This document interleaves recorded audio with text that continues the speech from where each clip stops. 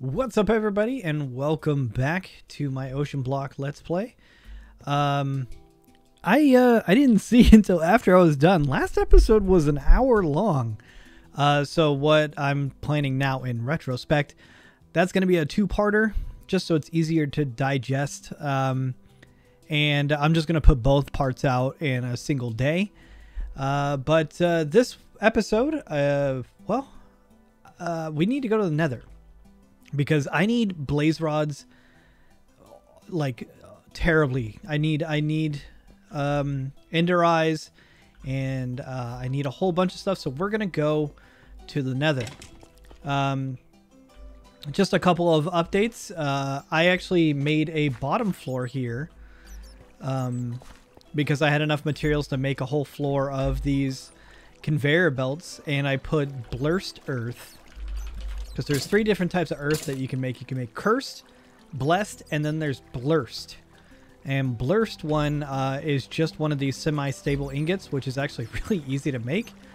But it spawns all mobs. So I made a row of them. And it actually, again, did so well that I now have a bunch of ender pearls that I can use, which was the main reason why I wanted to do it. And the main reason why I made this guy right here, the Ender Inhibitor, because this little contraption, it's like a circle or something near it. I don't know how big the range is, but it prevents Endermen from teleporting away. So it's from the same mod pack as the mob grinding utilities, and I just put it on the side of the wall right there. So we have a bunch of Ender Pearls now. And a bunch of other stuff too. We got some like potions of healing, swiftness. What else? We got different types of slime. Let's see. Is there anything else cool in here? We have glowstone dust, but we're going to be going to Nether. We started getting ink sacks because a bunch of squids spawned. We didn't get anything like super rare. Like, I think ender pearls are probably the best thing that we got. Yeah, because the rest of this, I mean, we had a bunch of blizzes as well, which I'm not really sure. Let's get this blizz powder. Okay. Which is not... Huh. Not crazy useful. I thought blizz powder was more useful than that. Whatever. Anyways, yeah, we need to go to the Nether. This whole contraption has been working out really well. I actually attached a tube here because I've been putting in these redstone clusters into here, and I have it whitelisted, which I found out that depending on the rarity of the pipes one, it unlocks more and more options here on the left. So this first tier only gives you redstone. The gold one gives you distribution, but the diamond level gives you filtering. So I put on redstone and lapis in the filter thing here, and it's been doing really well for the metal sides of things too. I've just been going over here and emptying this out as I see fit. This one's already full.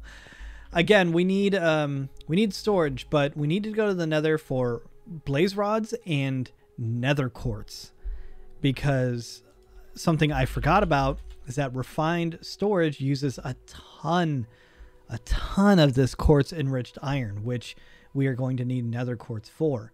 And unfortunately, we don't really have anything else set up. I might be able to get into mystical agriculture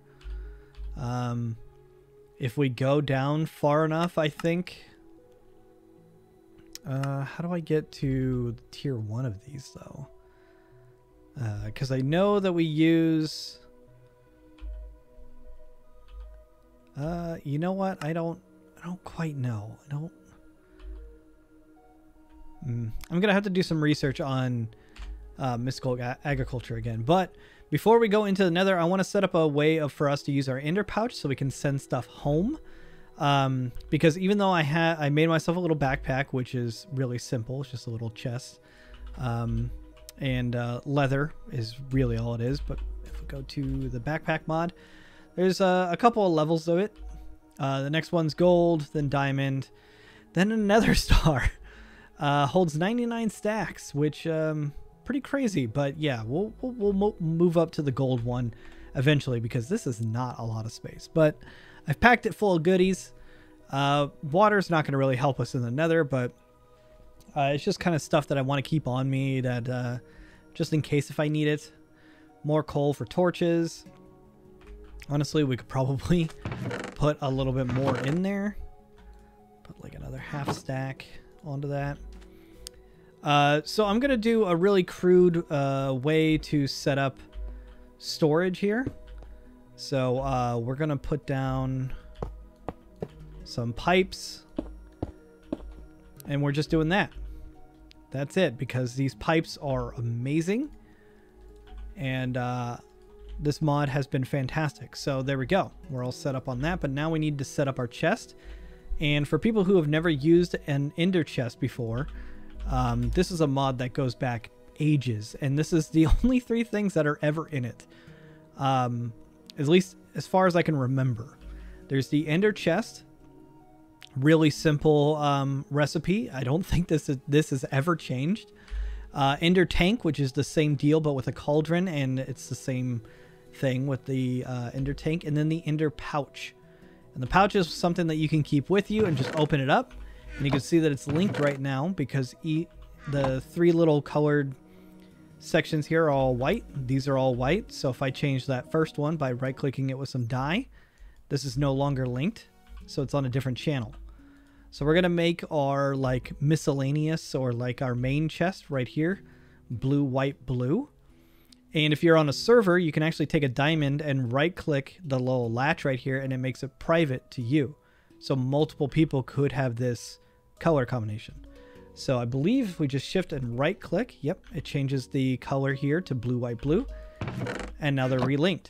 So if I throw something in here like the stick, it's going to get pulled out and thrown into these chests. And now we have this amount of room with us out in the nether.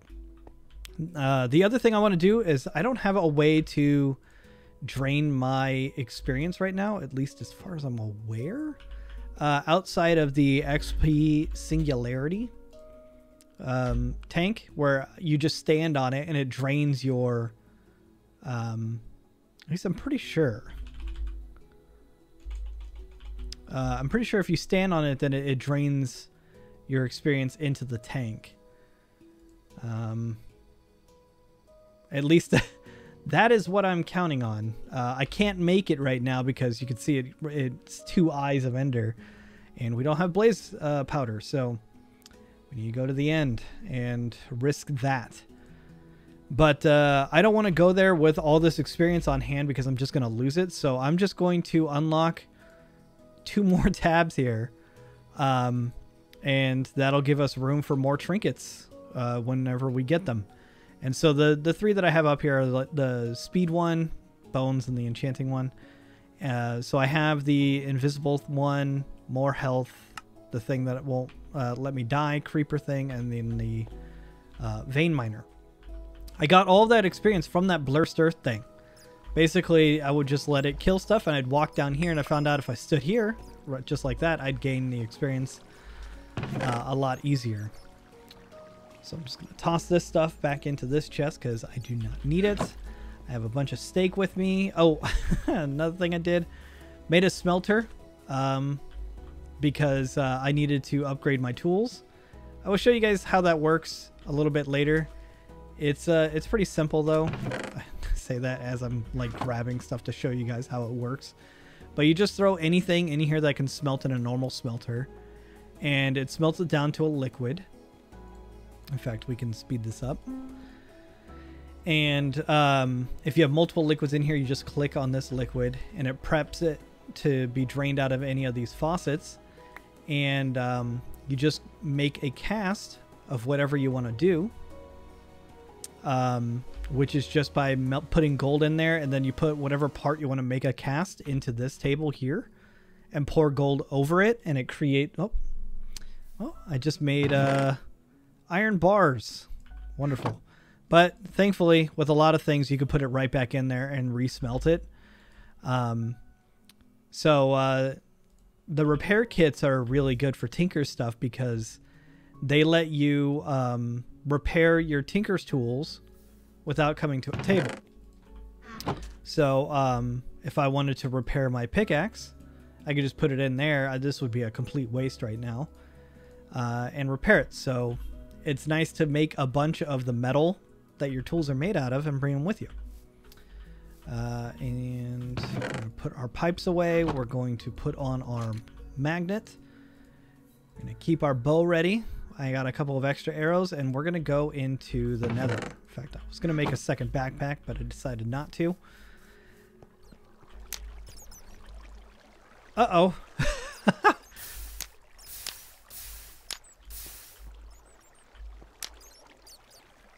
Okay. You know what? Probably should have seen that coming. Here I am getting ready to go. Wow. Okay. So there's no other dimensions? I'm still kind of like processing the fact like that there's no nether. I mean, I guess it would make sense. This is OceanBlock, but I'm pretty sure even in StoneBlock and Skyblock games, you could go to the nether. So, damn, we're going to have to figure out a different way of getting blaze rods. So what are our options? Obviously, mystical agriculture is a great way of doing it. We can make blazing blood. Okay, that would be great if we had blaze heads or blazes in general. Let's see. 3 blaze powders in a press will give us 1. And we can get it as a random loot in red barrels and pulsating crates. Which, holy cow, pulsating crate, 9% chance for a nether star. This sounds evil, though. I think anything that is pulsating, it sounds pretty evil. Okay, so I guess our best bet is probably to figure out how to make blaze powder. Flame lily, many utilities, don't know, no crafting material there or recipe. We could throw crushed netherrack, throw a diamond sieve in lava for a 12% chance. Or you can use a gold mesh for a much less one. Nether sprouts. 20 FE. Crusher, it's used for that. Okay. Oh, whoops. No, recipe for these. Thank you. Pulverizer and recycled ender items for it, obviously. That's actually how I got my 1 blaze powder for the... excuse me, I don't know why I'm yawning right now. For the thing that prevents endermen from teleporting is the second ender pouch that we had. I ground it up. So interesting. I guess sluicing is probably going to be our best bet then, because we get quartz from it as well, which means that we need to use our lava then, and then we also need to make crushed netherrack. So to make that is just netherrack being crushed. Great. Which is, looks like lava and redstone in a tempered glass jar will give us netherrack. Or we could do crushed basalt. Britannia's not anything. Mechanical drying basin. Okay, so we could get magma blocks, but it's not super sustainable right now. Man, I really wanted to get a refined storage system set up before this, but I guess this is probably going to be our best bet. Don't really like using our redstone for that, but we don't really have an option here. So this is our jar that has no heat on it, so we need to change this tank to a lava one.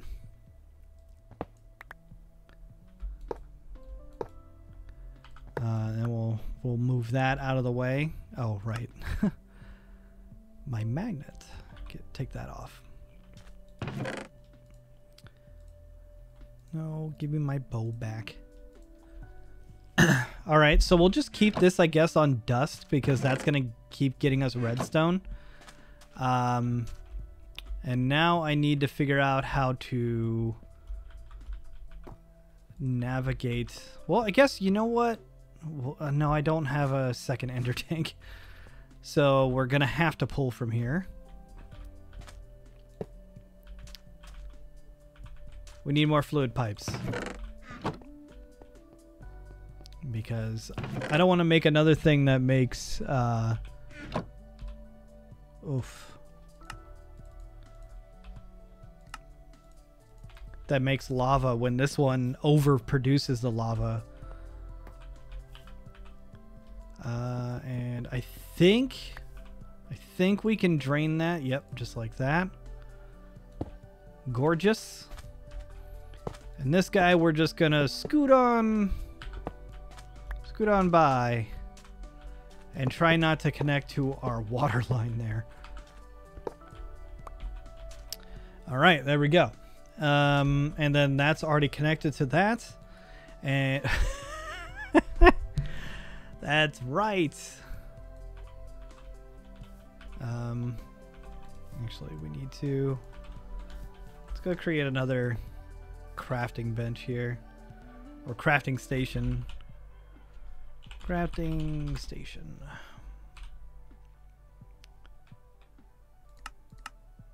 Stealing one of these.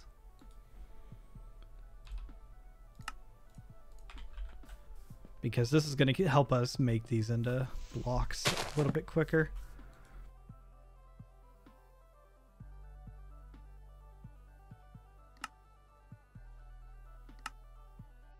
All right, so we need to just create a ton of it. So there's all that.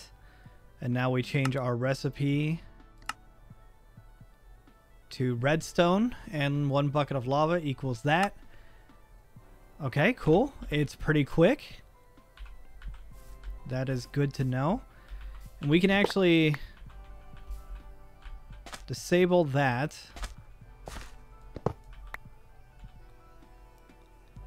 And we're going to have to put lava in there. So I guess we could... I guess we're going to have to pull off of this line too.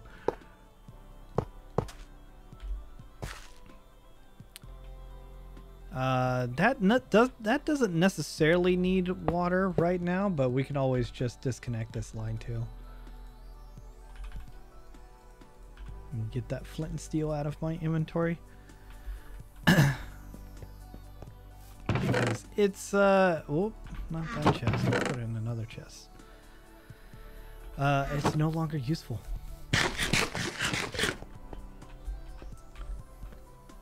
Oh, accidentally put water in here.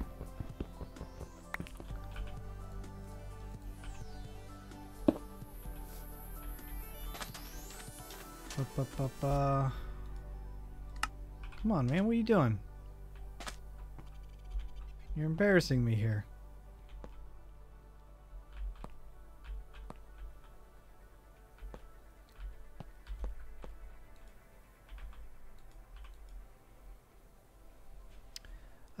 We actually probably don't need that much.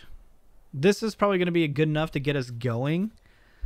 I also just don't want to, I don't want to use all of our redstone because it's handy. Let me put it in this chest.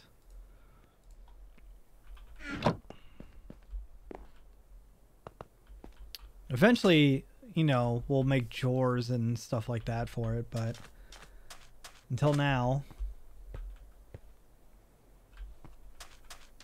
I guess my ultra uber lava creating thing is not as good as I thought it was.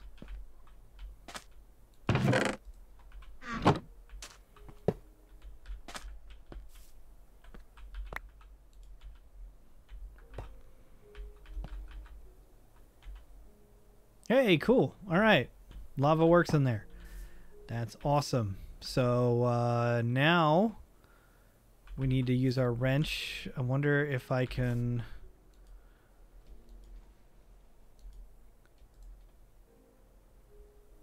Can't do a white list. Just trying to pull the gravel. Don't do gravel. Oh, it's got to be crushed netherrack. That's right. Okay. So big dummy here. So we could crush it. It's just gonna be better if we just do it with a hammer.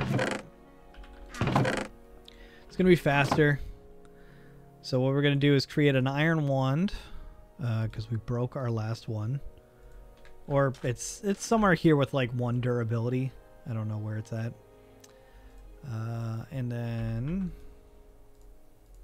actually put it in our inventory. Take a quick nap for our solar panel.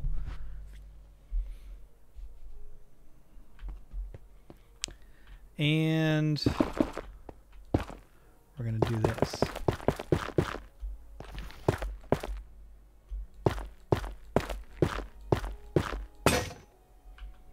There we go.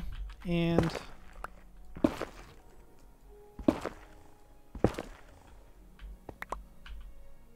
awesome. Crushed netherrack. And we'll put that in here. And thankfully, pipes and everything is really intelligent. So we're not actually needing to put in a filter or anything. It only pulls the items that'll actually work in the responding inventory, which is really awesome.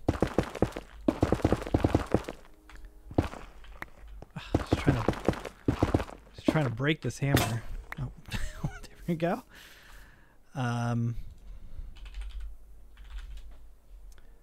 Make another iron wand. Hammer. We're gonna make an iron hammer as well because we have iron now. So I'm not gonna be shy about using it.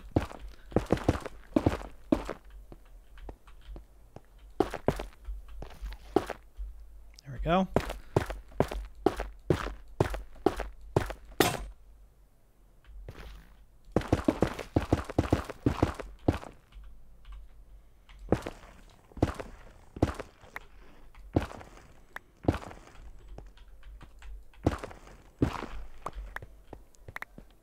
Great. The iron hammer lasted a lot longer than expected.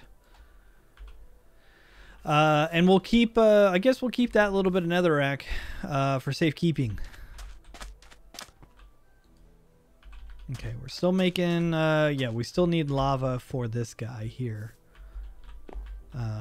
So that looks like our biggest problem right now. So let's go see if we can't use time in a bottle on... I assume this block? Oh, can I? There it is. Wonderful. So that's the sort of lava production I'm talking about.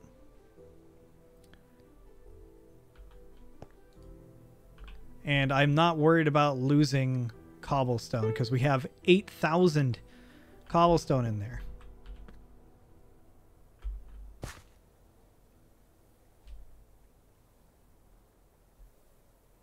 This one's just slowly going up because this guy is eating up lava, which is good. That's what we want. Maybe we'll do that. We'll get both of them working.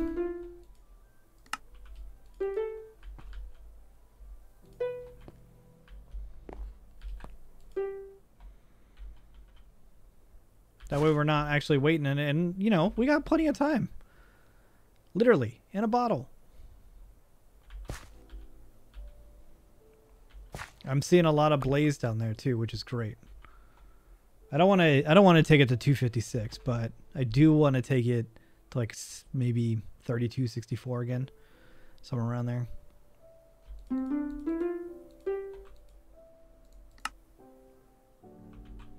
Not quite sure why it shuts itself off. But that's great. Okay. And we could just get rid of these containers by throwing them in there. I've moved to steak, by the way, just because we had so much of it, and it gives a lot more saturation. So that's why it's filling up. Because this tank isn't helping out either. But I wanted him to be, an input and output. So we'll do this. Change that to an output. That way this guy could actually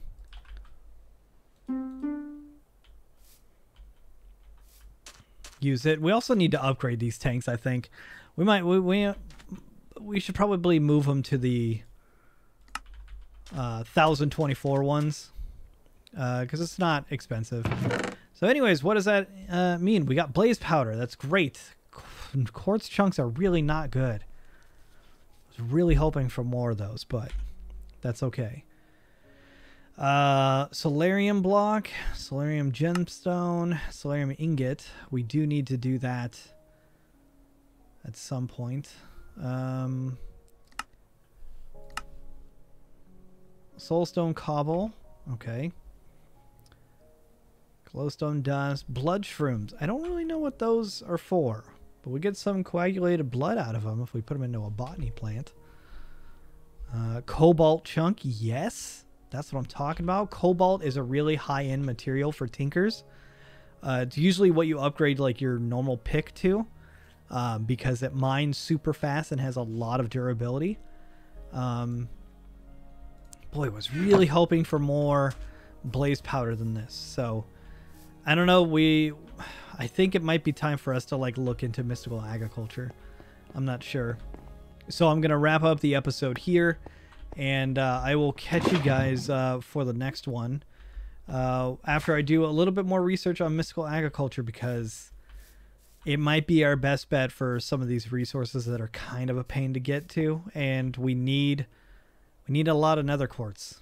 We need a lot of nether quartz, and we are just not really getting it here, because that's going to give us that, and we use that to make it into let's see, probably the enrichment chamber. Yeah, we get 6 per cluster, which there's 5 there, so 30 right now. I think we might have enough for the beginning, the first stage of storage, where we can have like the controller, because the controller is only 4 pieces of quartz enriched, which is fine. We'll need to make process. This is all actually much cheaper than you think outside of the diamond. So that's good. So we just need that guy. We need a grid. Well, we'll make a crafting one because it's not expensive to just upgrade it to one more. And then storage. So we could either make a full-on block, or we go for the disk drive and then make a disk. Like a 1K disk. Where is it? 1K storage disk. But you can see how much enriched iron we're burning through here. So these are the recipes. They're not terribly complicated. It's just this one material. This one thing is costing us so much. So honestly, this would be the dream right here. If we can get quartz enriched iron seeds, throw that bitch in a botany pot, which will just grow infinitely, just in its own like little area. Oh yeah. We just got to figure out how to make these seeds. And oh, mystical agriculture has an altar now. Oh boy. Okay. You know what? That'll be next episode. Next episode, we're getting into mystical agriculture. We're gonna make an altar. We're gonna figure out that's all new stuff to me. So let's check that out. So I will see you guys for the next episode. I'm gonna say it one more time just to make sure that you guys heard me. I'll see you for the next episode. Hit that like button, or don't. Whatever.